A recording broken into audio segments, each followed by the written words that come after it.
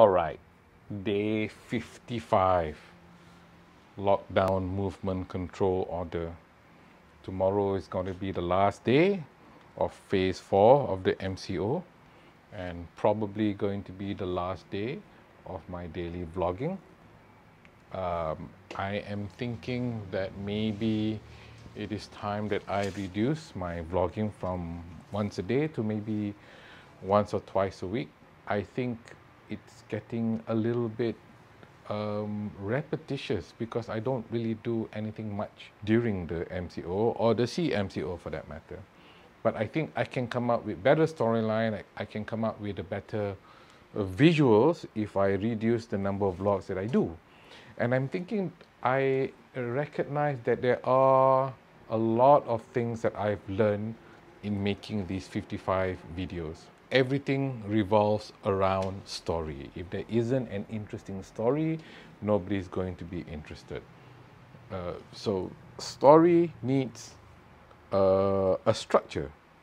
There's a beginning and there's an end, and there's all the parts in the middle that brings the beginning to the end. That's a classic story structure. And I noticed that I haven't got much story in my vlogs. Well, some of them do, but most of them don't.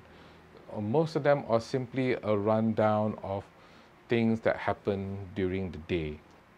There has to be a journey, there has to be some drama, there has to be a reason why people would want to watch my videos. And then there's also a lack of a visual for a passage of time. If you look at other vloggers, what they do, they show a time lapse. They show different scenes that would separate one event from another. So that's something that I need to start putting in.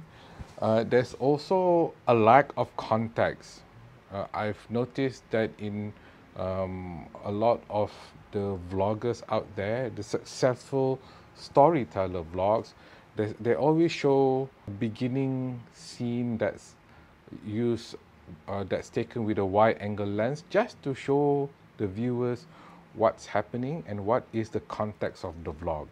Obviously, I can't do that because I'm here at home all the time.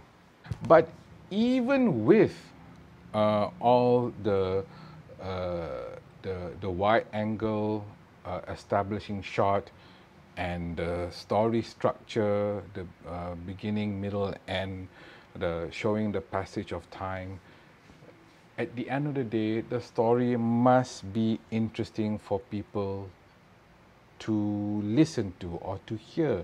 In the case of YouTube, it can't just be, hey, you know, this is what I'm going to do and show what I'm going to do and then that's it. It's got to be, here, this is what I want to do.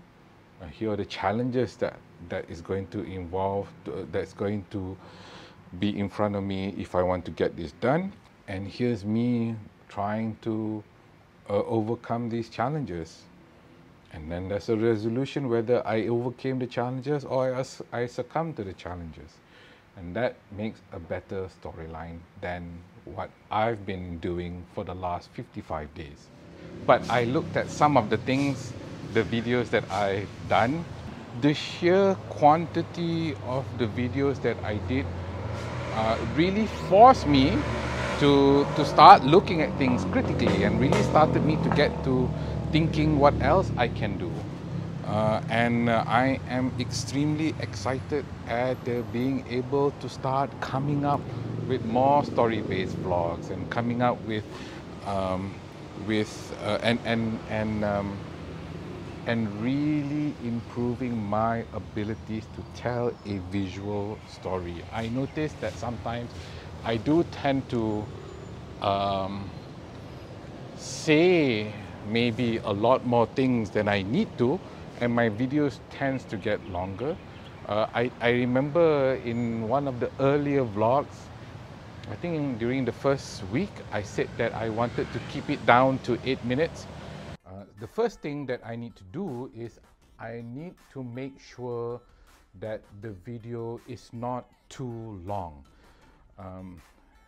This is a comment that I've gotten from several people, and I've been going on the net to find out what is the optimal length of a YouTube video. There are some interesting statistics.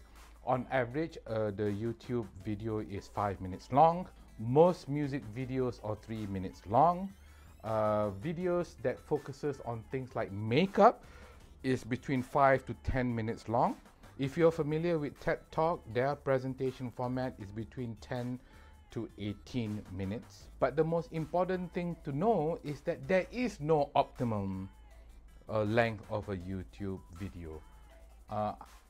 Because there is no real optimum figure, I'm going to choose arbitrarily that my videos cannot exceed 8 minutes, and I'm going to make sure that the rest of the videos that I upload for my 30-day daily vlogging project is not longer than 8 minutes. Why 8 minutes? There's no other reason other than that seems like a nice and then, you know, that lasted for a few videos, and then I said, what the heck, I'm just gonna do whatever it is I want to do.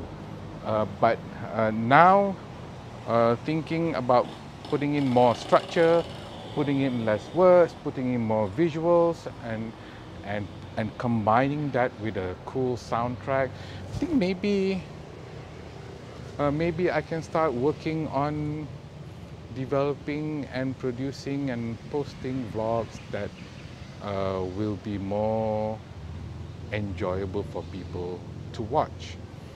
Having said that, I don't count any of the videos that I've done during the MCO to be having said that, I don't count any of the videos I've done during the MCO period to be a waste, even if not many people watch it, because first of all, it is a document to what's been happening, and I am getting YouTube to be a witness to what I went through, and I think it's an incredibly awesome way to just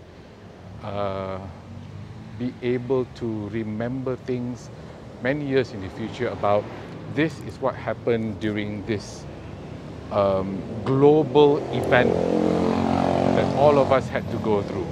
So tomorrow is going to be the last day of the MCO daily vlogs.